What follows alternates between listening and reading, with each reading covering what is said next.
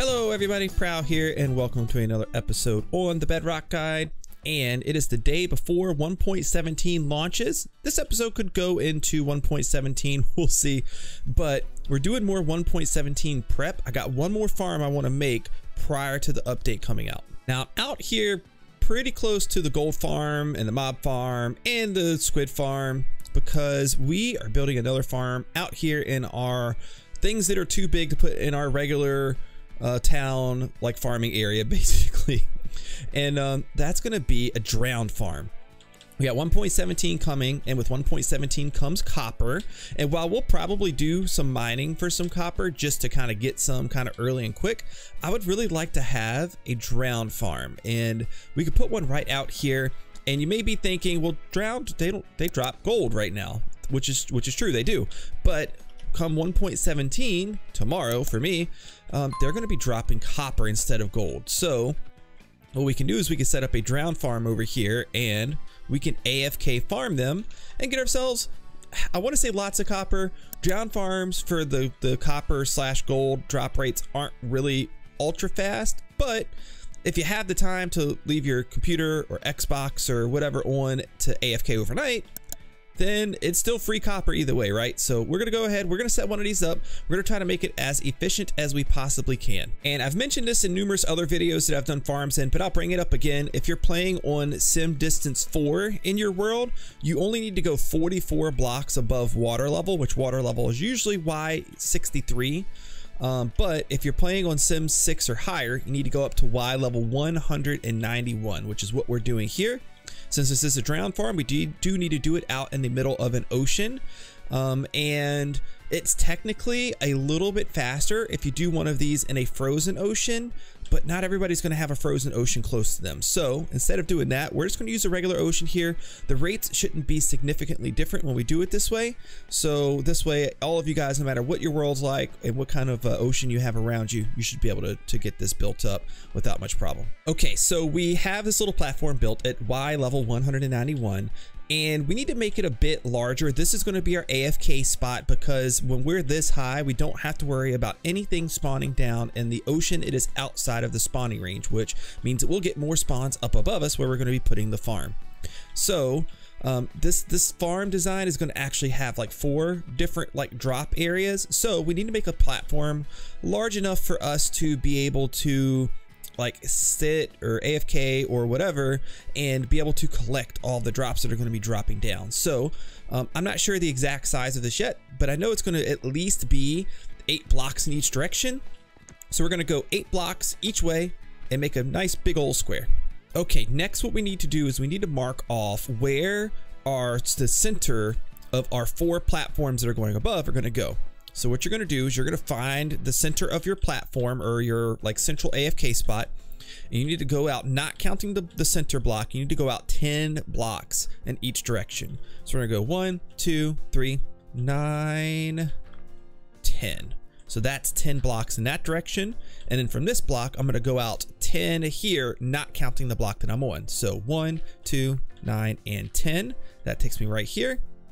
And then we're going to go out in the other direction too. 1, 2, 9, 10. And then we're going to do the same thing on this side as well. You kind of see how it's lining up to be diagonal 2 blocks from the outside of the platform that I made. So I kind of know everything's like lining up correctly because everything's lining up the same on each side. Okay, so we're going to build the first platform completely together, and then I'll show you where or how to do the other platforms that you're pretty much going to do them in the exact same way. So we're going to go up from this spot right here. We're going to go up 25 blocks. Okay, now around this, we're just going to make a small square around here because this is where our mobs are going to end up dropping through. Okay, now we're going to go out 8 blocks in each direction, not counting the square. So starting from here, we'll go out 1, 2, 3, 4, 5, 6, 7, 8. We'll do that outside of the center of each direction.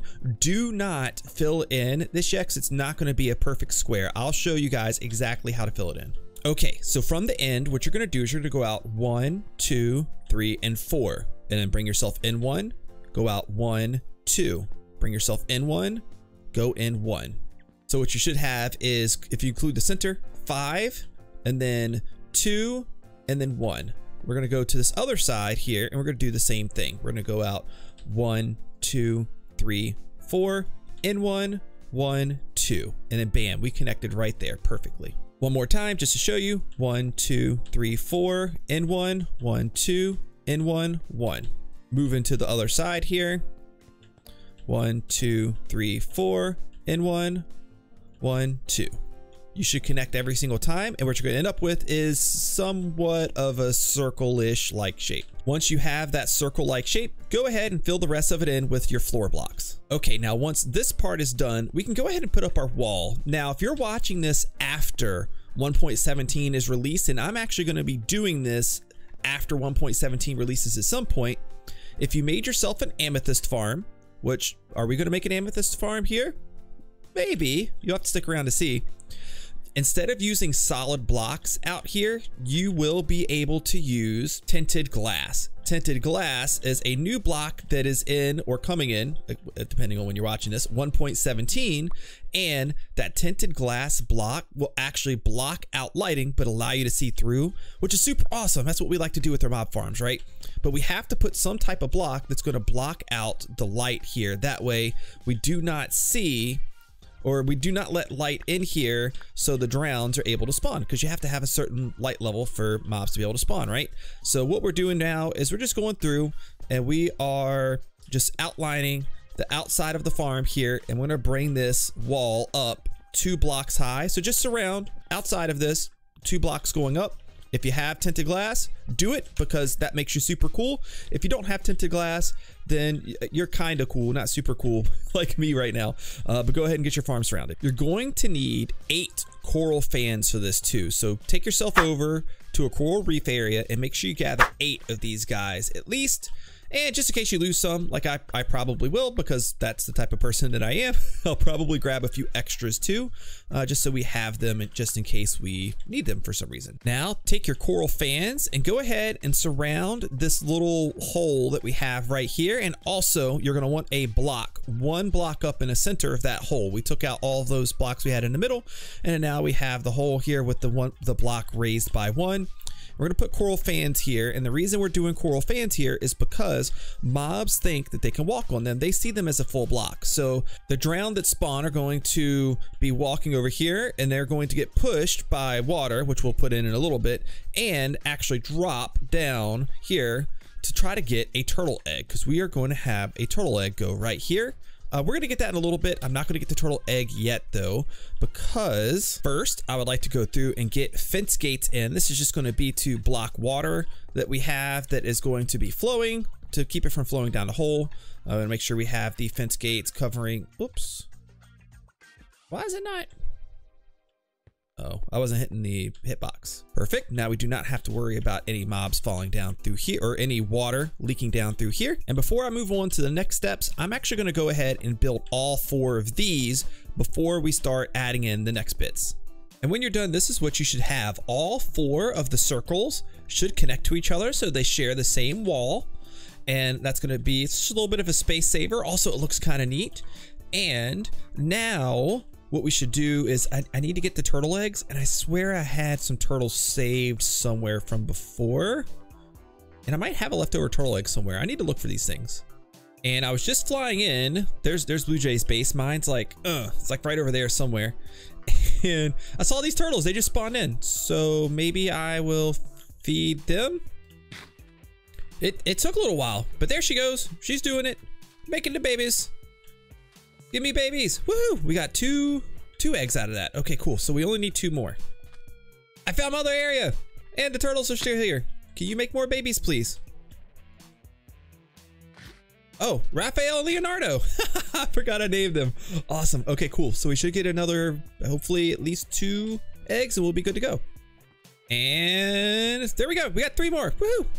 So we want to make sure we do things in a certain order to make it so we don't have to fight mobs and deal with different issues as we go through building this. So what we're going to do next is actually build the chutes for the trident killers that are going to go down here, and that the mobs are going to fall down. So I'm just going to come right below this, which is this block right here, just to make sure. And we just need to make a square in any section here. So we're just going to go ahead and we're just going to do it right here. This is going to be my pad for my trident killer, but we're actually going to make it a couple blocks taller. So we're going to actually end up putting it right here.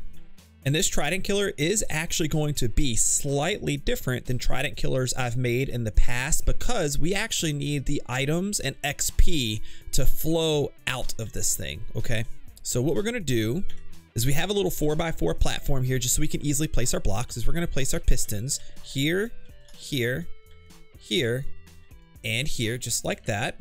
Then we're going to be putting blocks above the pistons here, here, here, and here. We're going to be putting blocks down in the corners. So here, here, here, and here. We're going to put rails down on those blocks there, there, there, and there. And then we're going to make observers look at the blocks. So there, or at the rails there, there, there, and there. We can go ahead and fill this in with solid blocks here and here. On this one right here, we're actually going to end up putting a stair right here, because what we're going to end up doing is waterlogging this one, and then that should make a nice little like funnel. It's going to send the items out this way. We do need to block the back sides of the pistons that we're going to waterlog. That way the water does not get out. So I just put any block there will do. And then we do need some water sources here. I don't have a bucket on me. Let me get a bucket. Okay. And just to get our water, I'll just put a piece of ice here, break it, suck up the water, put it here, get another piece of ice, put it right here, break it, suck up the water, put it right there, and then one more time, suck up the water, and then put it in that stair right there. And then what you should have is your water is flowing out one direction. It's flowing out of my farm right now, which is fine, because what we'll do is I'm going to take this block right here out.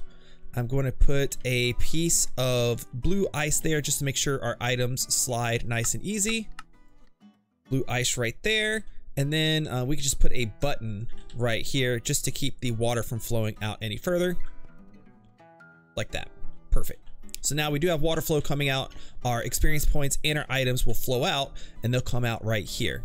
And then we're going to do something with that a little bit later to make sure that we can get the experience points and the items, and as well make sure that all of our items go into a storage system. So now we need to actually build up the surrounding area here to make our mobs drop down into the trident killer properly. So what we're going to do is we're just going to build up until we are 3 blocks below the platform. Okay, so we got up to this point. We are 3 blocks below here, and I did connect the 2 sides that actually already line up with the edges on the edges, so we're good there. And then the outer sides, we actually are building out a little bit of a wall, because we do need to wall the rest of this area off. So what we're going to do is just that by connecting all of these together with this. That way our mobs will fall down into here and not just fall out. And then we need a way to filter our mobs down into here. So what we're going to do is I'm going to put a button here, here, and here. And then I'm going to put another one right here. And then we just need to get a couple of water blocks here. So I'm going to put one here, here, and then I'm going to have another one up a spot right here like this. That way it does not connect to make an infinite water source. So I should be able to break this out, and break this out, and bam. So now when our mobs fall down in here, they will fall down into this, and they're going to get pushed right down into there. And then as you can see, there is no water flowing into here, which is perfect. And then now I can actually swim out of here, I think. Can I swim out? Oh no, I can't swim out. And that's it. That's one trident killer all the way done. Now, and we have mobs spawning up there. So now it's turned into a general mob farm. That should be fine. It's only going to happen in the daytime, so we shouldn't have to fight these guys too much. And I can honestly just leave them in there. It's fine. Okay, and I have 2 minor edits here for you that you're going to have to make. So this is where our ice was, where items are going to be coming out. And I did put a trap door. Can I get rid of that? Yeah, I can get rid of that. I did put a trap door right there. That will keep any kind of baby drowns or anything like that from getting out. But at the same time, we'll make it so our items can get out properly. Second of all, we added in some repeaters. So on, again, that right there below us is where our trapdoor is. So if you go to the left of that, that one's going to stay a powered rail. And then we're going to have a repeater at 2 ticks. a repeater at 2 ticks, and a repeater at 1 tick. I was having some problems doing it the other way to where the items were not coming out. But now if I turn this thing on, you see it does move a little bit slower, which is what we want, because now if I throw items out like that, you see the items do actually make their way out. No matter where they are, no matter where they fall, they're gonna make their way out of here. If not the first time around, the second time around. So now we need to go through and make all of these have that exact same system. So make sure you're always doing the same way. Wherever the trap door is, the observer there, whichever way it's pointing, put your first powered rail there. So like on this other one I'm doing over there, I'm gonna have that one kind of working in the opposite direction.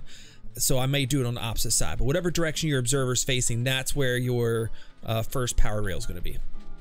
Okay, we got all of the trident killers down below are all finished, and now we need to get the water streams set up here. And what we want to do is we actually want to make this water 2 blocks deep, not 1 block deep, but we do also want to make sure that we are making all of our mobs flow in that direction, right? So what we need to do is we're going to go through with, you could use any block that you want to, is fine, and we just need to fill in this whole bottom section with a temporary block. So go ahead and get all of your bottom section filled in now. Okay, once you have that done, you have one very minor edit that you're gonna need to make. And all of the corners where it's just the 1 block gap, so you see you have your straight side, 2 blocks, 2 blocks, 1 block, right there, go ahead and fill those in just like that. Fill all 4 of your corners in on all the platforms that you've made. The reason we did that is just to make the water flow actually continuous and for there to be nowhere that mobs can get stuck. Now, what you're going to want to do is put water buckets, or you can use regular ice for this too, and just fill in all of these spots right here, just like this. And then you can just go ahead and break all of those.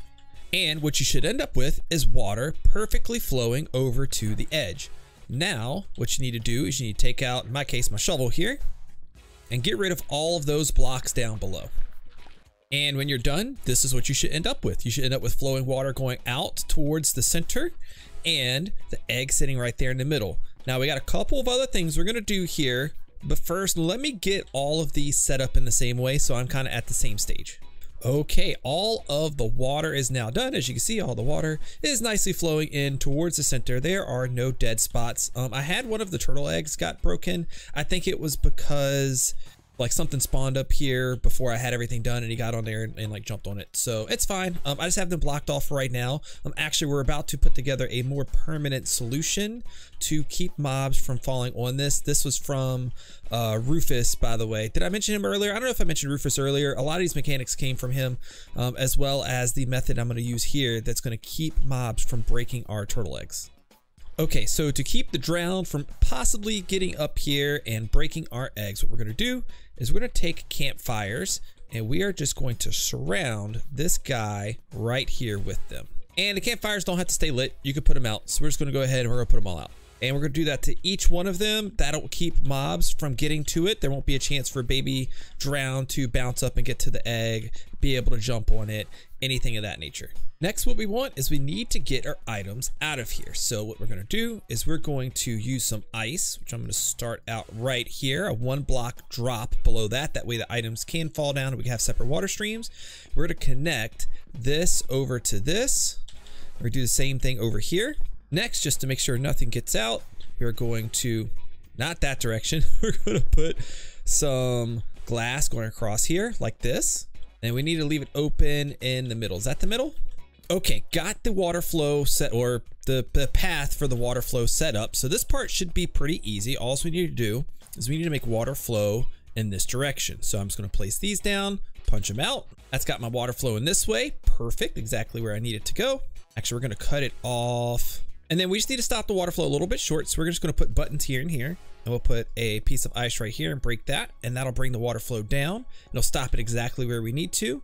And always good to double check things. If we drop an item right here and let it flow all the way down, is it going to actually make it into that water stream? The answer is yes. Now you can also go through and just cover the top off with glass. That way you don't have to worry about anything getting in it and getting stuck or getting out. I don't know, any funkiness. We don't want any funkiness around here, so we got that. Next, we're gonna set up a quick lever. Right now we have these levers that we're manually turning on and off each section. Now I'm gonna go ahead and remove these. We have power going to that block right there. So we're just gonna take some redstone dust and bring it across. And then the signal's not strong enough to reach it all the way through. So what we'll do is we'll throw in a repeater right here before it splits off. And we need to hit power on this block, and we don't want to be touching any of these blocks that already get power. So what we can do is we can just take some blocks just like this, bam. And we're just going to do that on all the sides. Now, I'm not going to give a full tutorial on any sort of item sorter, but it's probably a good idea to have some kind of item filter to pull out the gold, or in this case copper, since it's switching over to copper first. That way you can get all of that out, and then you can have some junk chests where you can collect some extra tridents. You'll have other stuff all in there like zombie flesh and that kind of thing too. I'm not going to show that part because I've made those numerous times before, so I'm just going to go ahead and get that set up.